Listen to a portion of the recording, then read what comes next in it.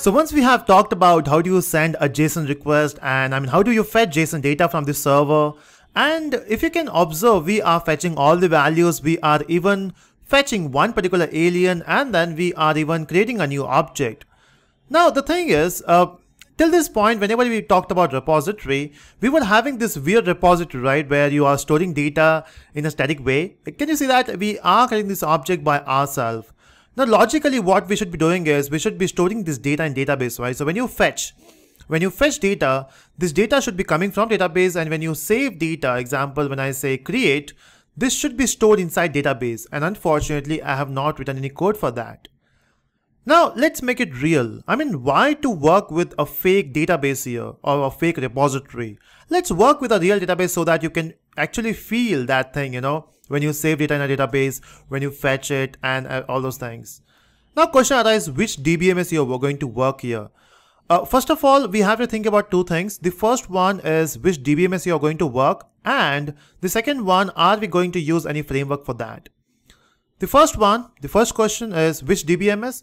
Again, you can choose any DBMS which you like. You can go for MySQL. So let me just write it here. You can go for MySQL, you can go for Postgres, and we can go for Oracle. It's your choice, the code will not change. Of course, the database code will change, but then your resources will not get affected. This will be same for all different DBMS.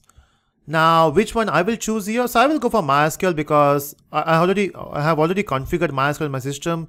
Everything is working there. You can use Postgres, you can use Oracle, which you prefer. The only thing is, as DBMS changes, you have to change some settings. Again, if you have learned JDBC before, you know what I'm talking about.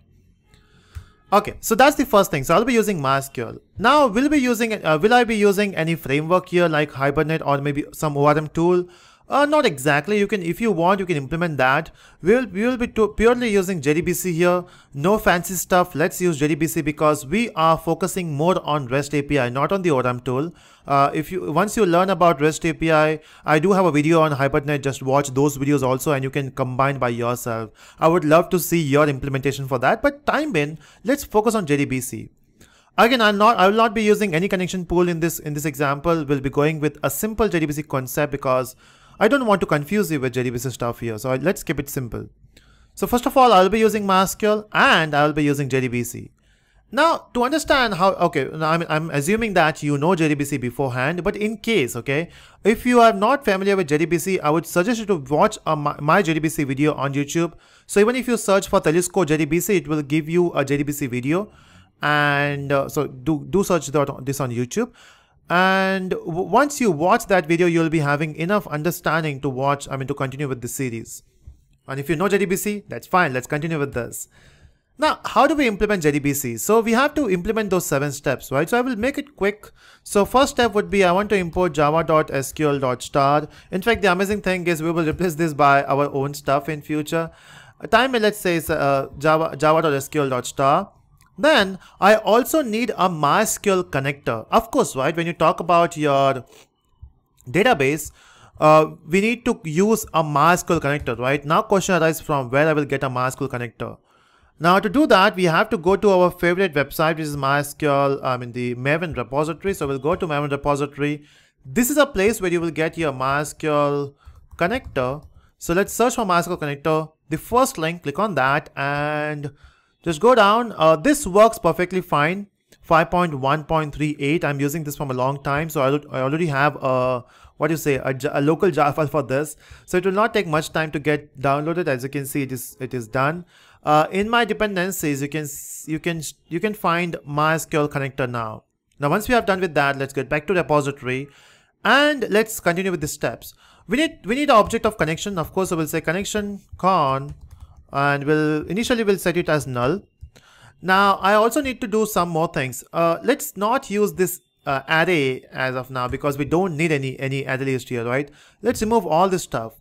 In the constructor, I want to initialize my con object. So I will say con equal to driver manager dot get connection, and you can pass those 3 beautiful parameters. Again, you can do in your own way. There's nothing that you have to follow my step for JDBC. If you know something better, just go ahead with that.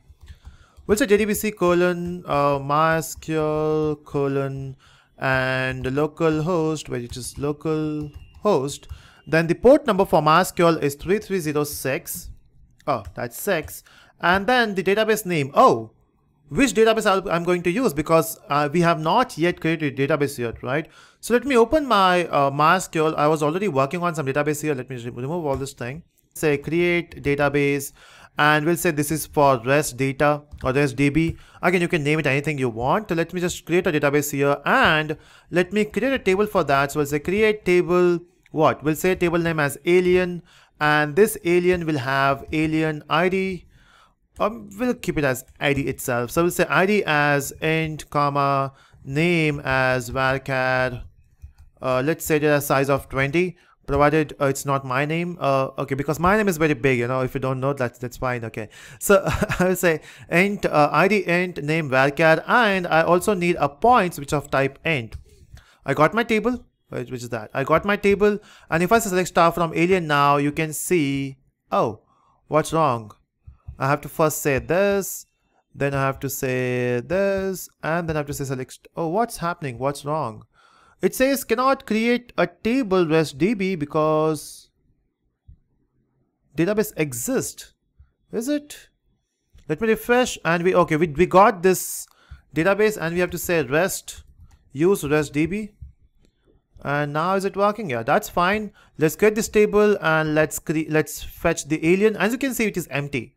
Again, you could have insert this data from here, but just to make it real, let's get back to our code and let's insert data from here. Not from here, actually, from the user. So currently my database name is RESTDB, right? Once we got our database, we have to mention the username. So we'll say username equal to, for MySQL, username is root, and for MySQL, my password is 0.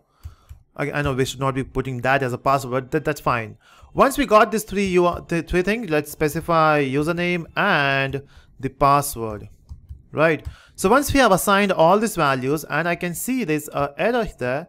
Let me say Control-Shift-O, it will import all the packages.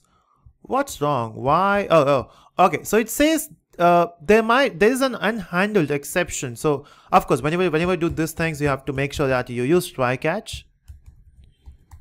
We'll say try catch exception E, and in case if there's any error, we'll print system.out.println error. We can also maintain the log file. We can also do the print trace, but then let's system.out.println is fine for me at least. Okay, so once we got this connection object, we have to also say class.forName if you want to load your driver.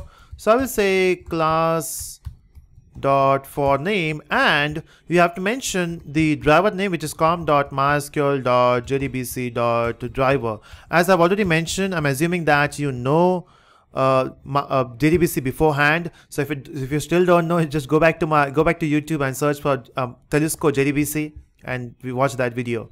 Okay, once we got these two steps, now we have to replace this thing, which is your list, your get alien, with a Java query, right? You have to fire this query to get these elements, but then we'll be doing that in the next video because this video is already very lengthy now.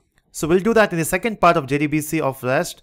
So that's it from this video. In the next video, we'll talk about how to continue with this stuff. So that's it. Thank you so much for watching.